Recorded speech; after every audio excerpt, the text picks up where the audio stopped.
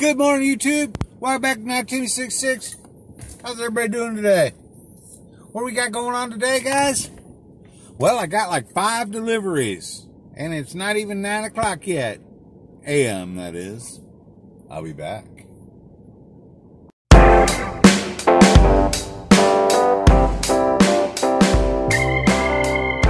New stop assigned. So I hope everybody's doing well today. I am loaded up and ready for bear this morning, and I haven't even got out of the house yet. Well, I mean, I'm just leaving the house now, and they have 5 orders assigned to me already. So I'm on my way up to the location I worked yesterday, and heading that way now, guys. So, hope everybody enjoyed the video that I did yesterday.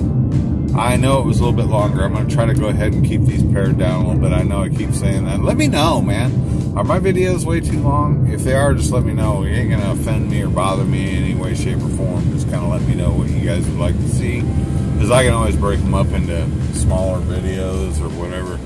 I know almost 30 minutes is a pretty big commitment of time, man. Big commitment of time. So, yeah.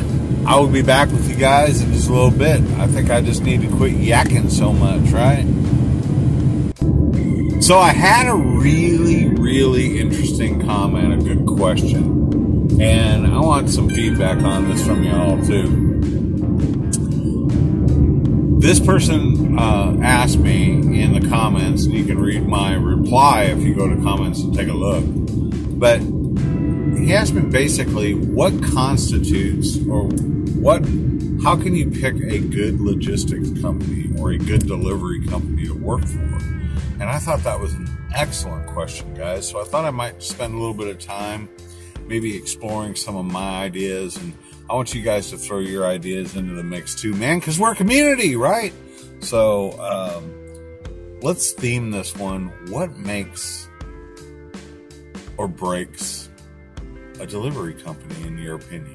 And I'm going to give you mine.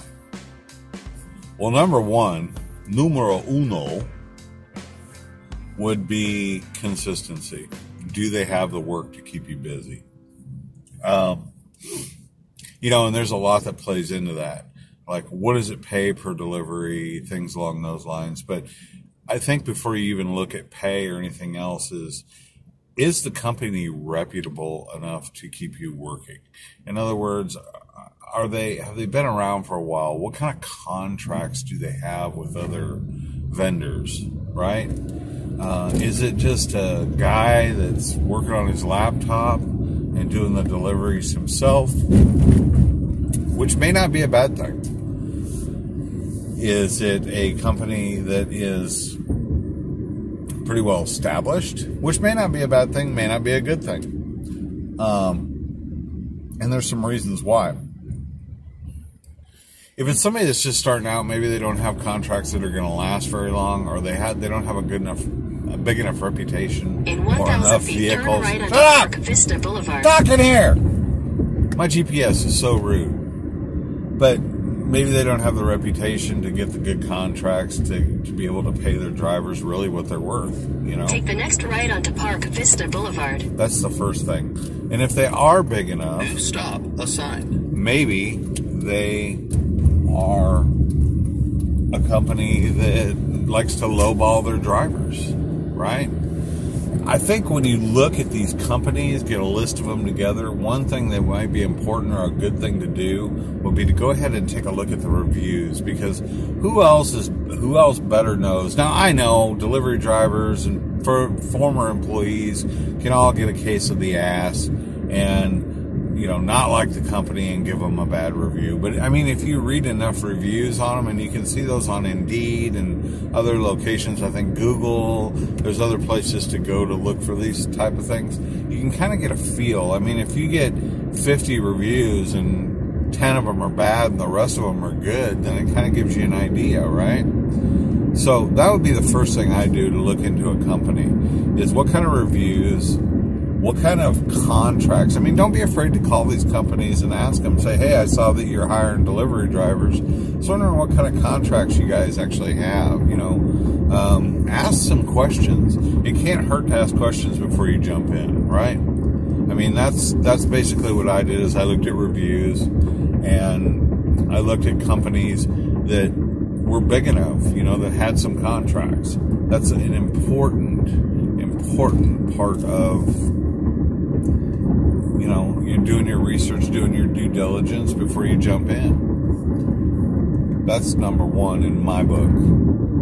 I mean, I'll be real honest with you guys. I am in a tryout phase with the logistics company I'm with now. I am giving it 100%, and I'm giving it some time to see if it's really going to pay off. If it's not going to pay off, then obviously I'll look elsewhere.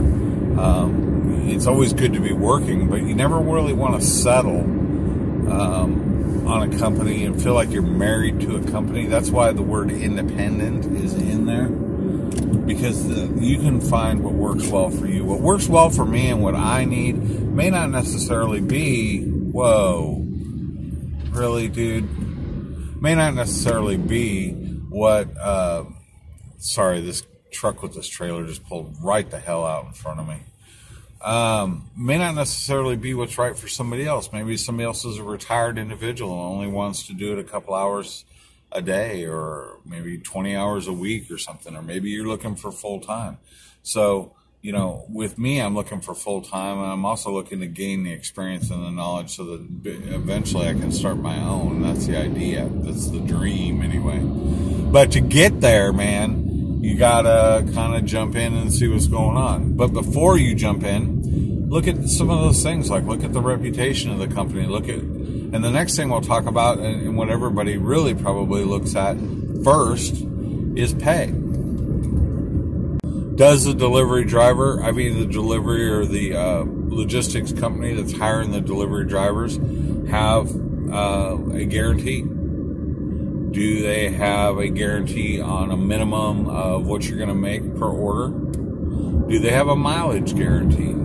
Do they have mileage pay? Do they help you out with gas? I mean, these are all things to consider. Some delivery companies are going to pay an hourly rate, like the one that I'm in the running for right now through the government. That pays a certain amount per hour, and they pay your mileage, and they pay for your gas up to a certain point. So you're going to get reimbursed on top of making an hourly wage. That would stop assigned. That would probably be the best of both worlds. But is it the best of both worlds? Because generally when you take contracts like that, you are locked into working a commitment of a certain amount of hours per day.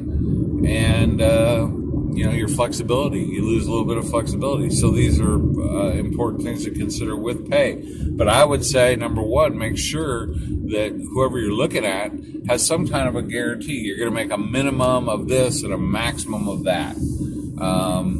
And we'll throw in perks if we have to have you do this, that, or the other thing. So pay is right up there with reputation of company and what kind of work they have, right? And, what the requirements are for you.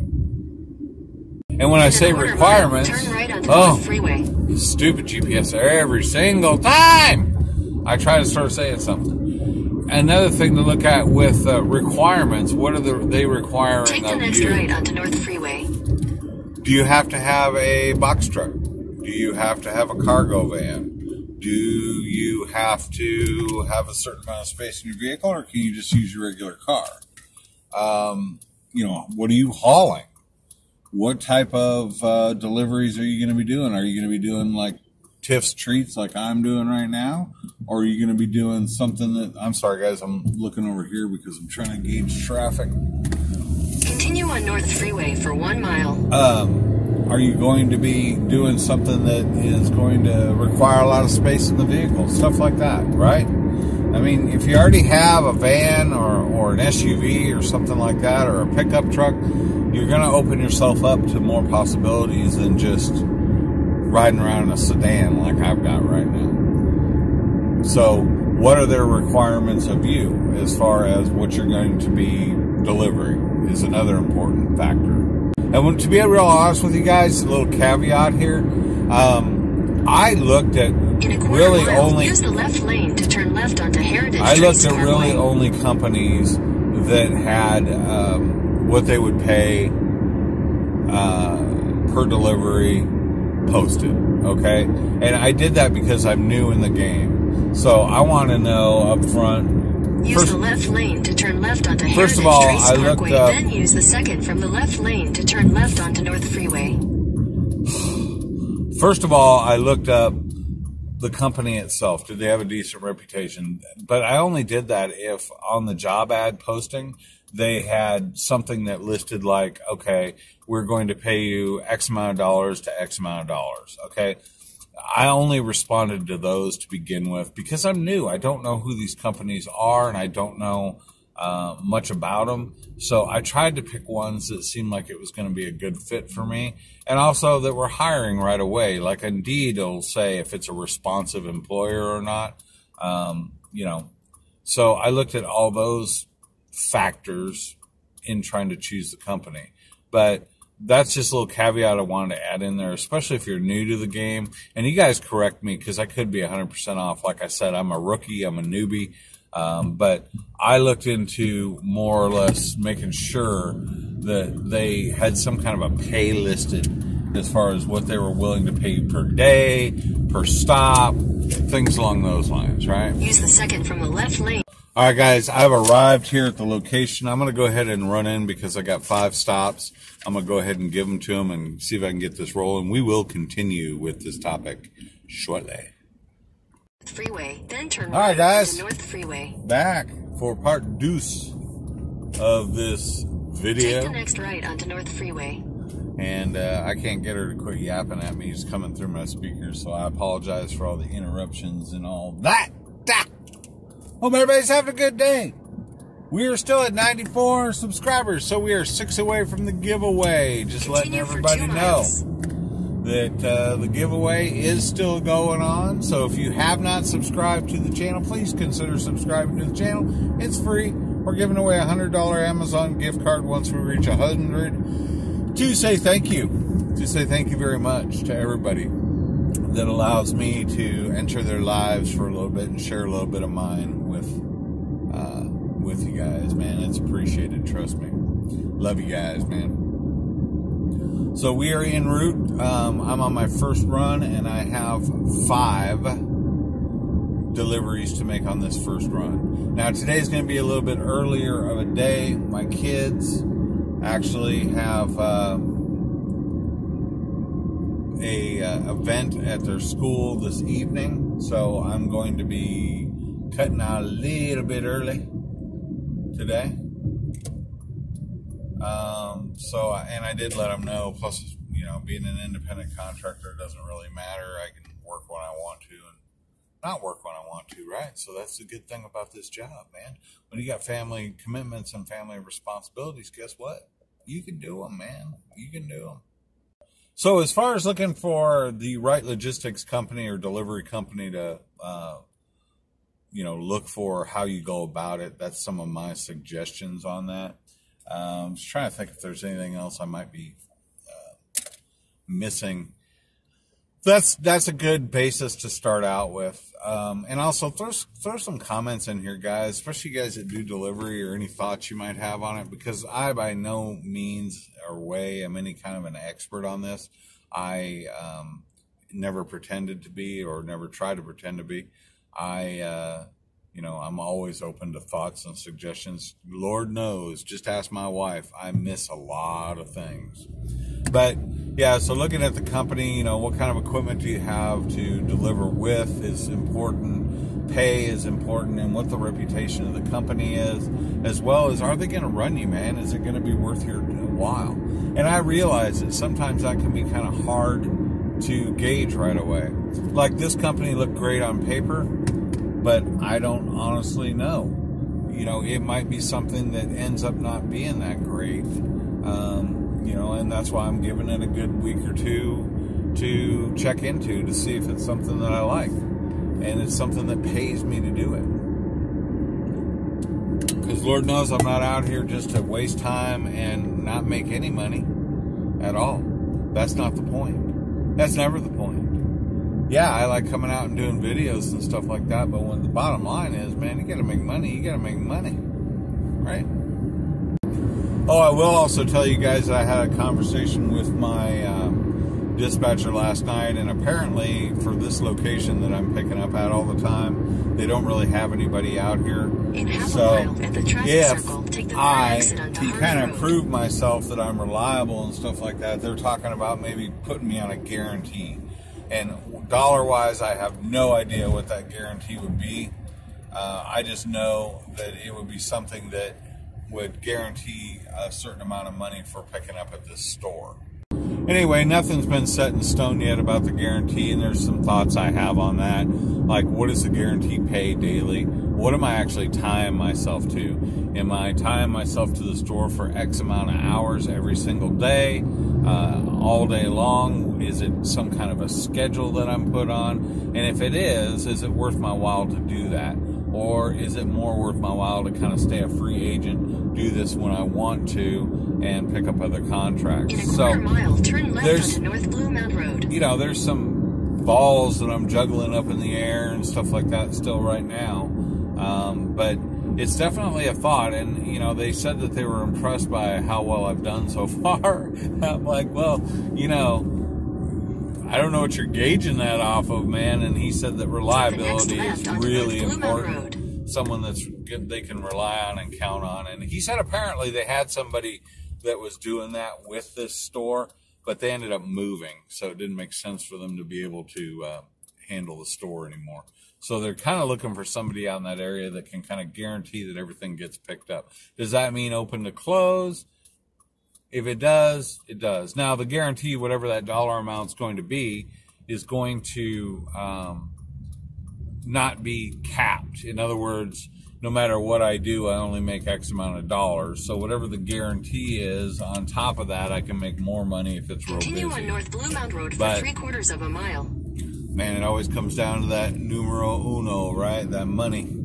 It always comes down to the green, the cash, the salad, the whatever, the Benjamins, I don't know, there's 5 million different words for it. But that's kind of what it comes down to. Doesn't it always, though? Doesn't it always? Oh, by the way, guys, I had somebody complain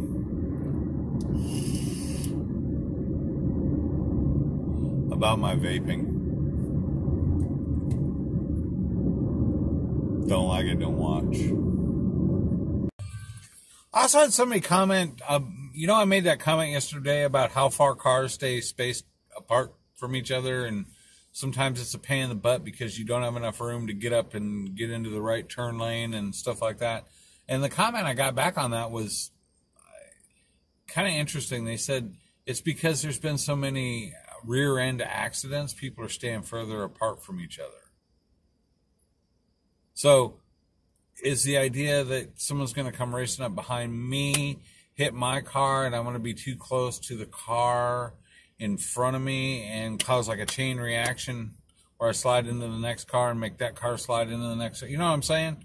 Is it going to be a chain? Is that why people stay so far apart from each other now? Because, I don't know. You guys all know I haven't made any secret of it. I'm in my mid-50s. Continue on East and me growing up, road for 5 miles. I never had noticed people staying that far apart from each other before.